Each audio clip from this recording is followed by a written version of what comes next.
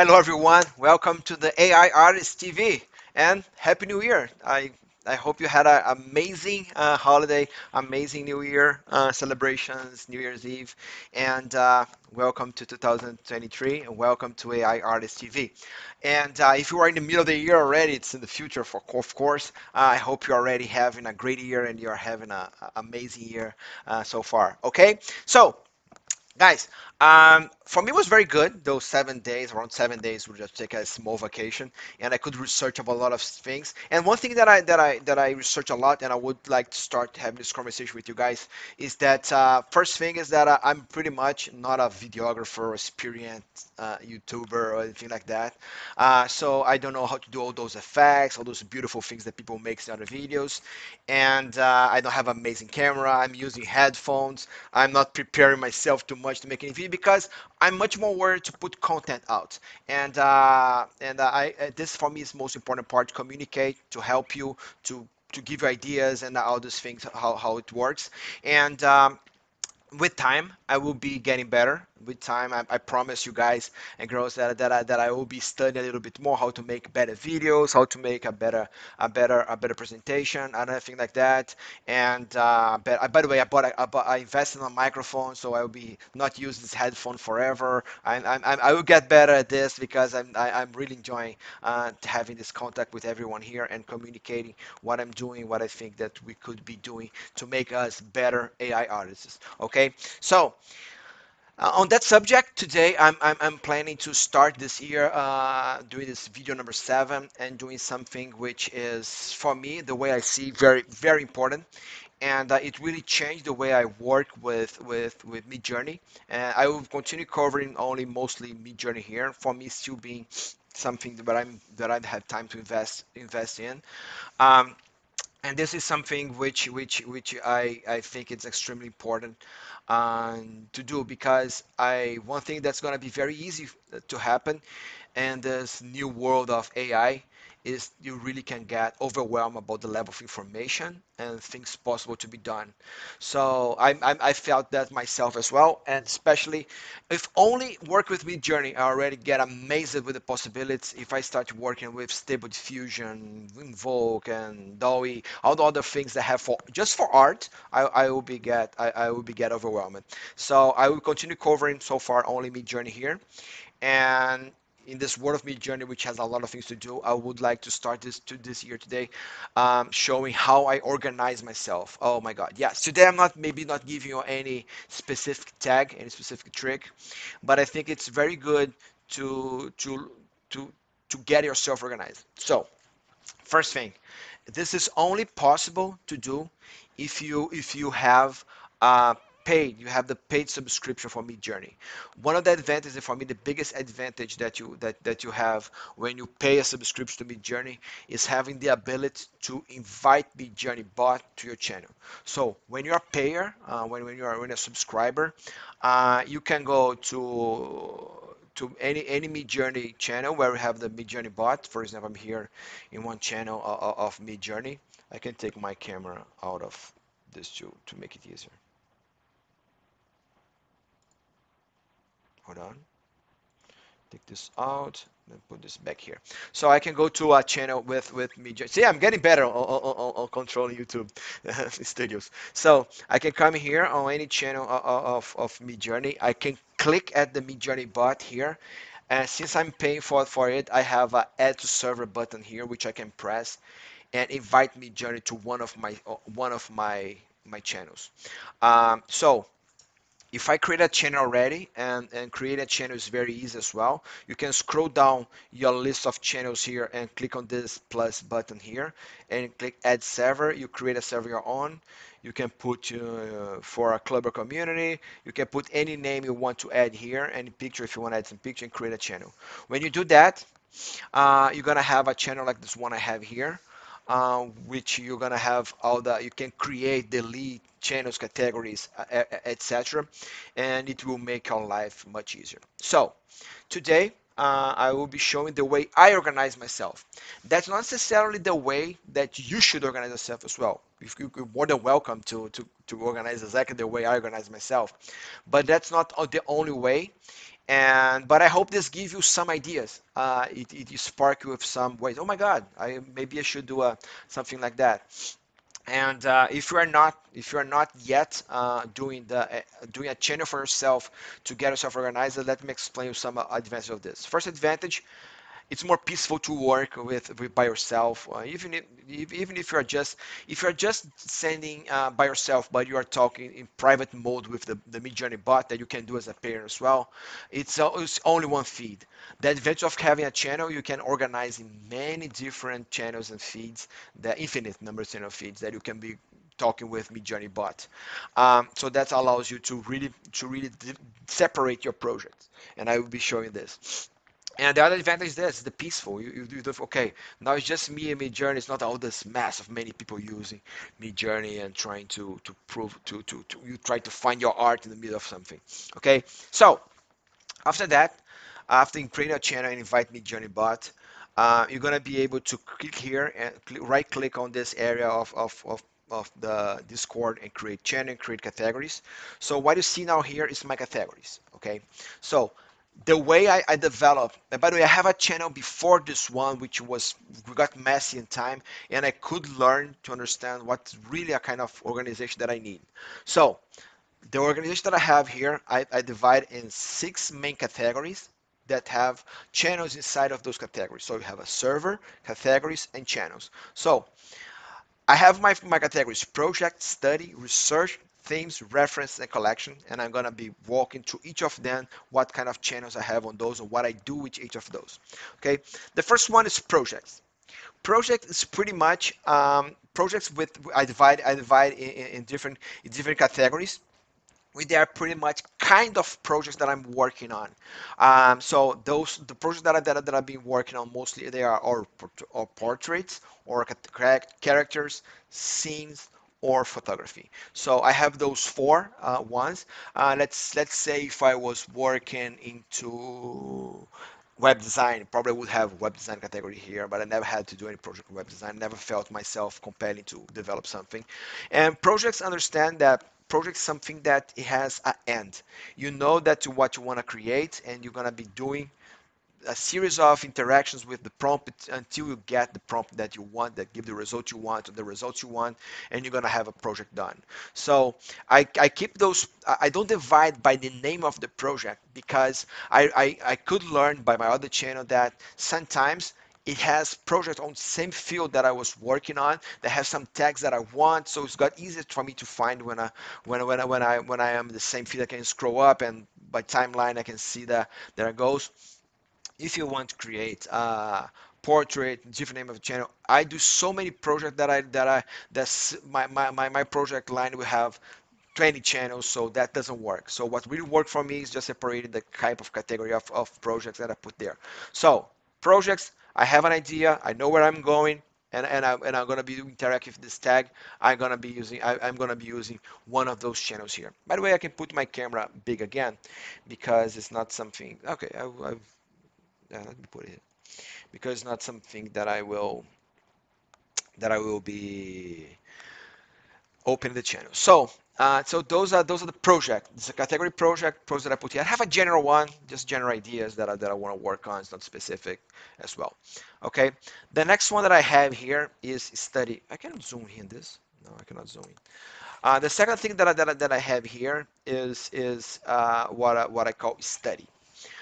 Study is when I want to study something more technical. Okay, if something technical that I want to understand. So, for example, here I have 4 studies that I have done lately: renders, photographers, and lights.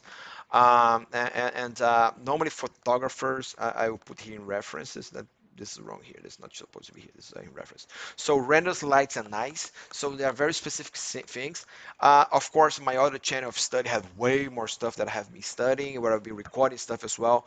But these are the 3 ones that I have done lately since I create this new organization, which for me is working very well. So renders, I want to test what Octane render does, what Blender render does, what different kind of what different kind of renders does.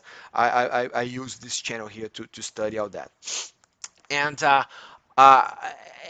everything that is technical, I will be creating channels here. So I just click this plus button here. Let's say I wanna do a studio. I'm about to do a studio about stock film. So for example, put here stock films. I will be testing here different kind of photography films. I will be testing the difference between them. I will be doing this on the study. That's where I study the different things, and I can always go back here and see how was my study, my results, and come that. So this is my study category and my study of very specific things. The other one that I have here is what I call research. Research is a little different because research is normally come from something that I collect somewhere and I want to research about this. So there are three types of research that I normally do to learn. So one is general tests. I have an idea and I want to research about this idea. So I just start, I put a prompt.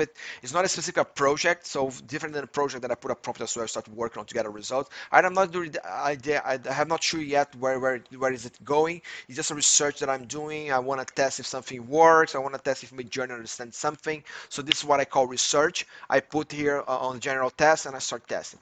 The second one that I have here is to consider.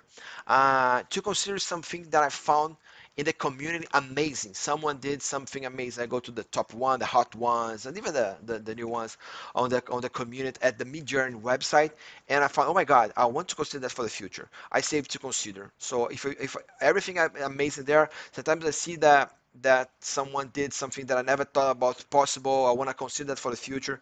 I put in this consider that I will be researching how the person did, what is it that she did or he did, or what is the what was the prompts I collect the prompts to start using on other projects. So this is to consider the research. The number three that I have here in research is a call to decompose. It's pretty much when I see something that someone did on the community as well. And there are two classic cases. The first classic case is a gigantic prompt which has a lot of repetition, a lot of things written there. The result is amazing, but I see that we just need to be decomposed because there are some things here that are not even being considered by MidJourney, and I wanted to clean up, and I start decomposing this thing. Okay, and then I go taking parts and I see the result if it's changing, and I understand the process. In the end, I can tell you this. I already pick up on the community very nice results, amazing results by a gigantic tag, where I end up with a two lines tag and the very same result. So I call it decompose. And by the way, I think in very in near future I will make a video needed. By the way, I might be even sooner about the tags that or names or words that MidJourney ignores, don't understand, and people use a lot of those. I can give you one right now. Art, one that I like a lot. Just as art art station trending art or something like this that people put sometimes. That this is totally ignored by MidJourney. So so that kind of things I work on decompose. Um, the other one the next one I have here is theme. Theme is something that I want to play around the theme. So it's pretty much a wild area which I will be playing with a theme to create a project, to create a product, to create something. Okay, so this is where I will be. For example, I have here Marvel, Star Wars, Cats, Formula One, NFL, sports, fantasy, World War II. So I'm playing with those themes. The themes I like that have something to do with me or some person that I'm thinking. So I'm probably gonna be testing there. I want to test which tags works better, which reference work better, what kind of scenes I can make or pictures, whatever. I know we were playing it. Normally, after playing with a theme, they become a project. They can become a project, which I will be doing, or I will explain collection very soon. So theme is pretty much wild wild playground for me, but I want to separate. Why separate? Because in the future I want to reference those things as well. I know exactly on which draw it is, all my plays about this, so I create theme. And theme is a channels that I can go creating more and more and more. It's not a problem. For example, I here create NFL and sports because I have to do so much thing about NFL lately that I'm trying to do that I separate from sports. But Everything else is I could be inside sports, things like this. So you can create more specific you want, but generate different themes, different areas that I can play with a playground for playing with themes that I like. Okay, references is something very important for me as well. I think this is one of the biggest things about MidJourney, and is the AI, by the way, ability to use reference. So here, all the it's very similar to study, but here I'm not studying about technical terms how MidJourney interprets. Here I'm learning about and understanding the reference I can use. Reference I can use about photographers, artists, aesthetics, games, movies, etc. Here is where I test. I try not to be understanding exactly what has been studied by the AI already, what the AI really understand how to work on and what kind of limits they work on. I'm by the way I'm documenting all this. I'm creating some material that I'm soon gonna be sharing in the AI artist channel here in Discord. But this is where I keep all the studies about the references. I create this channel here, and I can also always come back and see again what those references gave me. And the last one that I put here, and this is for me one of the most important. When I finish something, when many times you have been working on playing with a prompt, they say, you know what, I love this result here. I don't see anything. I don't know anything else I can do to make it better. It's exactly as I wanted. So what you do, you normally save this picture on your hard drive, which is very valid, of course, and I save as well. But the other thing that I do besides that, I start create a collection of my prompts that work exactly as I wanted. And for me, it's almost like a state of art prompt that create the result that I want. So that I put in collection. So I have collection of of photographies that I did, of illustration that I did, of paints that I did, that I put all of them here. As well, I have them saved on my hard drive on my folders. So what happens is that when I put that in collection, I can come back later and I can try to improve by something that I learned.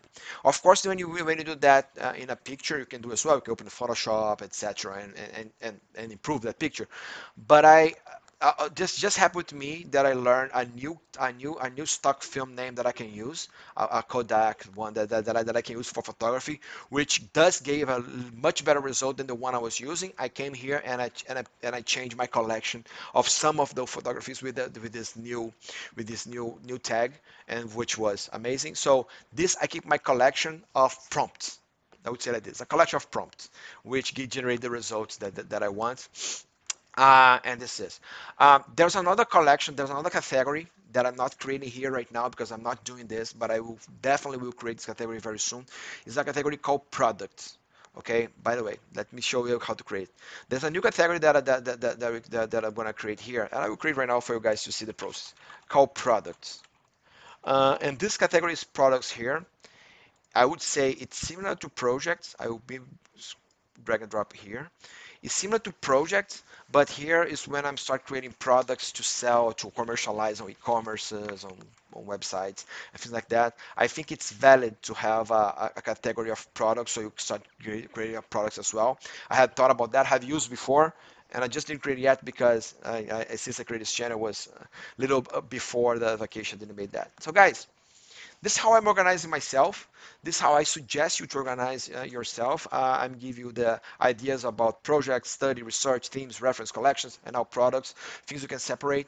That's a big advantage. You have MidJourney bot working for you on all the channels that you create here. It is a big advantage of having it using organized way.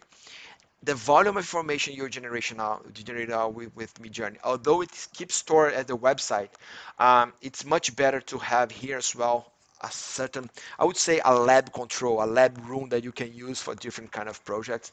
Organization is one important part, and it will be a very important part more and more working with the volume of information and valuable results we are having with AI. Guys, this is my first video of 2023. I hope it helps. This can evolve. Maybe I can do another one in the future. This has been working for me very well lately as a result of the one I have been doing before. And I hope you guys like. See you guys next video, and keep enjoying, keep evolving as an AI artist, and see you guys soon giving more techniques and things that we can do very cool.